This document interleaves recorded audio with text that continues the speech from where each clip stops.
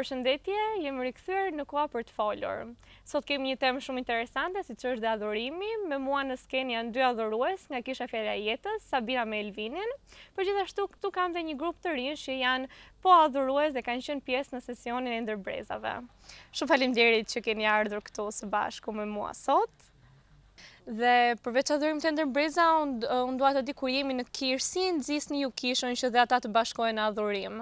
Sepse besoj mund na kapi syrin njerëz që mund të vinë të lodhur, të mërzitur dhe shpeshherë ka persona që mbase nuk e kanë mendjen apo shikojnë që mbase thjesht janë ulur dhe nuk po këndojnë. Si nxisni ju pjesëtarit e kishës që të marrin pjesë me ju në adhurim? Ti mund thuash kaq shumë gjëra, mund t'i nxisësh kaq shumë ngriun kam, le të lavdrojmë Perëndinë. Kjo vjen natyrshëm për gjithë secilin prej nesh. Por duhet kuptojmë qëllimin pse ne vim kish.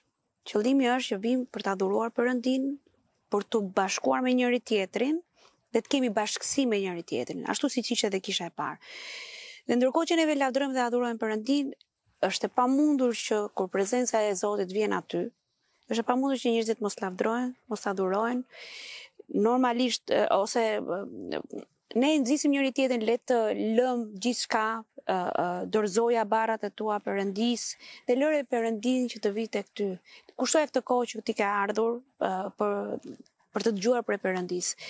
Dhe nxitja më e madhe është që le të harrojmë gjithçka dhe këtu jemi për një qëllim, të adhurojmë Zotin, të dëgjojmë nga fjala e tij, të inkurajohemi nga njëri tjetri dhe besoj që ai që vjen me qëllimin për të adhuruar dhe për të lavdëruar Perëndinë e ka të pamundur që të mos bashkohet me adhurimin. Ti mund të kesh në kokën tënde shumë halle bobo, kjo, kam këtë, por vjen një moment që Perëndia vjen dhe ti harron hallet sepse zhytesh në prezencën e Perëndisë edhe në adhurim.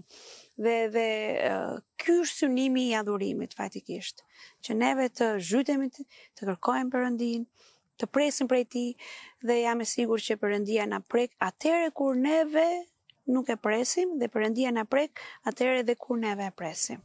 Amen. Po pra siç është në Bibël që Perëndia banon në lavdërimet e popullit të tij, edhe është në momentin që ne fillojmë të lavdërojmë Perëndinë, që pavarësisht se njerëzit mund të jenë të si të lodhur, kanë probleme ose përgjumësh ndoshta ndonjëherë, po në momentin që fillon adhurimi, menjëherë prezenca e Perëndisë vjen dhe normalisht sa Sabinën është e pamundur që ti ta evitosh atë gjë, sigurisht do hysh në adhurim. Muzika pastaj bën pjesën e vet. Është edhe ajo një pjesë e kur Davidi luante me harp. Kur Davidi ishte, më thënë, është edhe instrumentat janë bëjnë pjesën e vet, gjithçka është në harmoni. Në harmoni, janë të gjithë të lidhur. Prandaj ne gjithmonë kërkojmë shumë llojshmëri instrumentash, sidomos ato biblik që janë aty, që besoj se do ta diskutojmë përsëri më vonë. I lam gjitha për të diskutuar. Lavdizohet shumë mirë. Po. Besoj kur adhuroni qoftë në kishë, qoftë kur keni bërë Ndër Breza, mund të ketë pasur kështu probleme teknike ndonjëherë që është dashur ta ndërprerni. Sa do duhet më? Si jeni përballur me këto, si i keni kaluar këto probleme? Ka qenë e vështirë, ju ka stepur, si jeni ndjerë? Dhe mos e pyet, dhe ta pushoj zëmra një herë. Më thënë, kemi pasur momente që unë e Sabina s'kemi dëgjuar fare, për shembull, po luanim me atë intuitën e provave që kemi bërë, që kemi bërë goxha prova. Nuk kishim probleme me dëgjimin. Besoj se Aloisi ka pasur me të tilla probleme. Edhe që na pengonin, domethënë, po. Gjithsesi ne kemi vazhduar me atë dëshirën për ta bërë atë gjë, kemi vazhduar, nuk e kemi ndërprerë atë që kishim nisur, pavarësisht se ishte goxha e vështirë që të luaje apo të këndoje pa dëgjuar ashtu siç duhet. Duhet kuptohet që si iniciativë ka nis nga zeroja. Të gjitha pajisjet që janë përdorur, le të themi 99% të pajisjeve, përveç atyre që neve kemi marrë me qira, kanë ardhur nga Chill Production Ernisi. Të gjitha veglat, kjo ishte edhe nxitja e zemrës si, që shiko, Perëndia më ka bekuar me gjithë këto gjëra, pse të mos i vënë në shërbim të tij fundit, për çfarë i kemi? Se e ke parasysh njeriu çfarë përfitimi ka kur fiton gjitha gjërat e kësaj bote dhe në fund fare humbet shpirtin e vet. Sepse është një mënyrë që ti je falendërues me atë që ke. Dikush ka kohën, dikush ka veglat, dikush ka zërin, dikush ka instrumentin e je për mbretërinë e Perëndisë. Dhe në dinamikat e të gjithë, duke qenë se ishte një gjë e re, normalisht ka pasur sfida shumë të mëdha. Por në çdo sfidë që neve kemi me besim edhe me punë dhe me përpjekje, i kemi kaluar. Për shembull, regjistrimin e sesionit parë, ndoshta njerëzit nuk e dinë, u regjistrua gjithë sesioni dhe pa pritmas shtypet një Ishet një prizë në një mënyrë të çuditshme dhe tash i fiket komplet kompjuteri, laptopi aty dhe neve na ra pika, siç thuhet në shprehjen popullore, thamë se humbi gjithçka. Dhe pastaj, domethënë imagjinoni regjistrim prej 2 ditësh dhe ti nuk e ke sigurt që mund të keni qenë. A është aty produkti apo s'është aty produkti më i hirit Perëndis? Ka qenë dora e Perëndis, se gjithçka ishte e rikuperueshme. Nga ana tjetër ka pasur çështje vegla në çfarë do lloj organizimi ndodhin gjëra të tilla. Por që ndoshta ata që e dëgjojnë dhe shikojnë nuk e kuptojnë. Për çfarë rëndësie ka fundit? Rëndësia ka që gjithsesi për nesh ka pasur dëshirën dhe vullneti dhe gëzimi për të adhuruar Perëndin. Ka pas sfida shumë. Ka pas aq shumë sa që ndoshta do duhet një sesion tjetër me i thënë që gjitha. Mungesa, sepse ti që të bësh, të realizosh, unë nuk marr pjesë, nuk marr shumë vesh nga instrumentet, po të ishte Ernisi do të përmendte listën dhe i themi, "Disi është puna e Ernisi", kuptoj që ka shumë çështje që duhen mbuluar, ka shumë vegla që duhen marr. Unë do t'i kërkoj Perëndis për gjithë to shumë gjëra që duhet na i plotsoj sipas pasurisë dhe lavdisë në emrin e Tij. Lavdi Zotit që ju i keni kaluar këto shumë mirë, se sigurisht pritet që të ketë sfida, se kur bën diçka të mirë për Perëndinë, dihet që do dalë diçka që do mundohet që t'ju pengoj, por me Zotin ju ja keni dalë dhe me njëri tjetrin. Dhe me njëri tjetrin, sigurisht. Lavdi Perëndis, punën e njëri tjetrit është shumë e rëndësishme të vlerësojmë punën e njëri tjetrit, kohën që kanë harxuar njerëzit, vegla, të gjithë pa përjashtim, se secili është pjesa e atij puzzle-it ose mozaikut, që nëse ajo e vogla të cepi nuk ka vendin e vet, nuk është e plot. Asnjëri nuk mund të mendojë që unë jam në qendër edhe po si isha unë, të gjithë kanë pjesën e vet në këtë proces. Dhe duhet ta vlerësojmë me respekt e nderim. Ashtu siç tha, si sot edhe Bibla, domethënë, madje edhe gjërat më të dobta Perëndia i ka bërë që të nxjerrë, si thua, të ulë ato që e mbajnë veten me kërkosim e të lartë. Të vlerësojmë njëri tjetrin me shumë dashuri dhe me respekt. Ti përmende pak më parë për sesionin e tretë, unë ju premtova që do ju pyesim më vonë, kështu që nëse mund na zbuloni disa gjëra që pritet të vinë në vijim nga sesioni i tretë i Ndër Breza. Një gjë the për punën e kohës. Sesion se harrova ta përmend. Në sesionin e parë, normalisht ishte pak më ka pasur shumë orë puna. Neve kemi përmendur më përpara.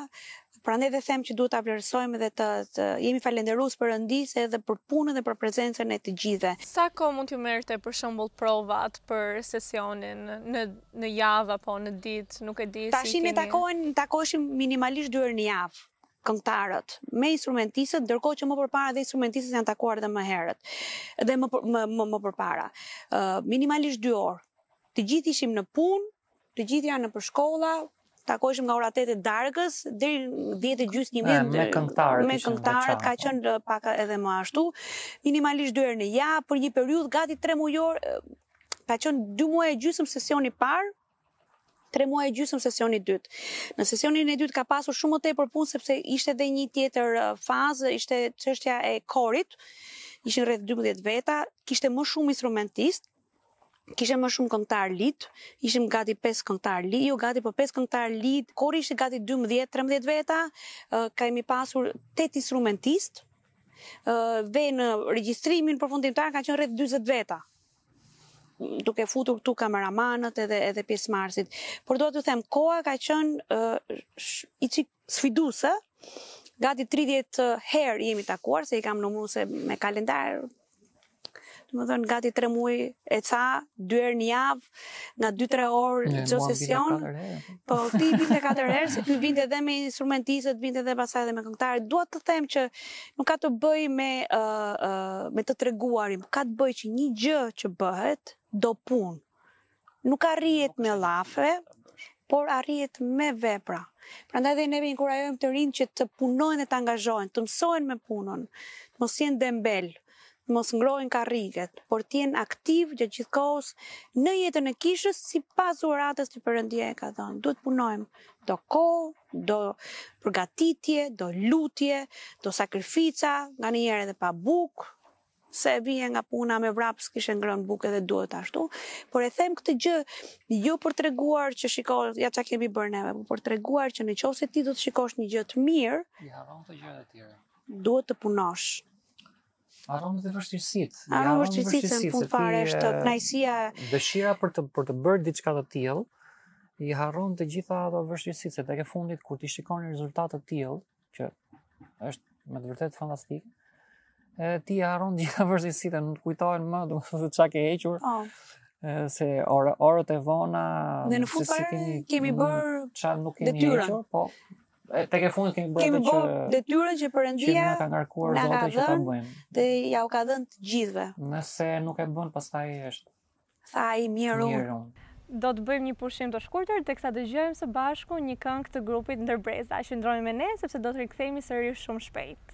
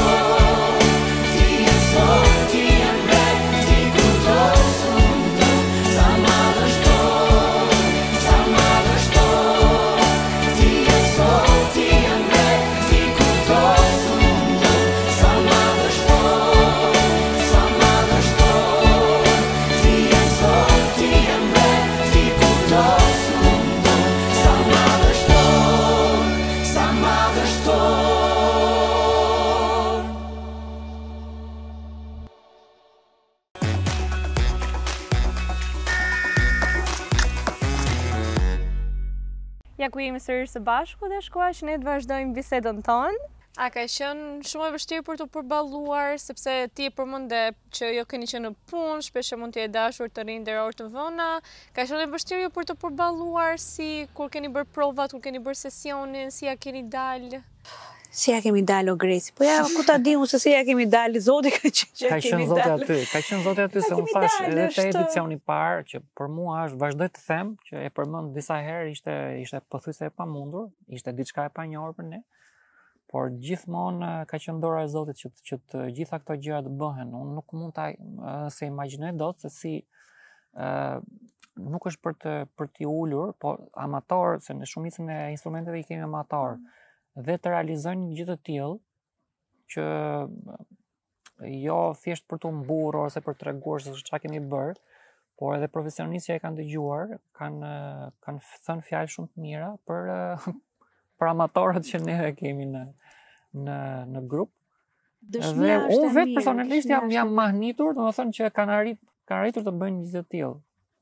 Përveç vështirësive që ato kanë hasur, edhe në momente për shembull kur siç e diskutuam më parë që po keni pasur përplasje apo jo, kemi kaluar edhe atë, domethënë me dëshirën për ta bërë atë gjë, kemi duruar për shembull një përplasje, një përplasje me instrumentistët, një përplasje me këngëtarët, prapë e kemi kaluar me dashuri. Sepse është qëllimi ka qenë brapa kësaj gjëje. Pikërisht ajo që ne donim të bënim, nuk mendonim absolutisht asgjë gjë, ne shikonim vetëm vizionin tonë dhe përfundimin e asaj gjëje. Dhe të gjitha gjërat sikur janë shuar vetë, sepse Zoti ka qenë aty. Unë e kam parë dorën e Zotit në çdo gjë. Po them edhe në lëvizjen e gishtave të mi apo të instrumenteve dhe në zërat e këngëtarëve, kam bërë gjëra po them që me të vërtet po ti dëgjosh janë shumë të vështira për nivelin që të gjithë kanë. Është fantastike të shohësh një rezultat të tillë. Unë ndihem shumë i kënaqur. Nga ana tjetër është mirë që të ketë sfida. Ashtu edhe mësojmë. Edhe mësojmë, fundi se të rinjtë e kuptojnë shumë mirë që jo çdo gjë është vaj.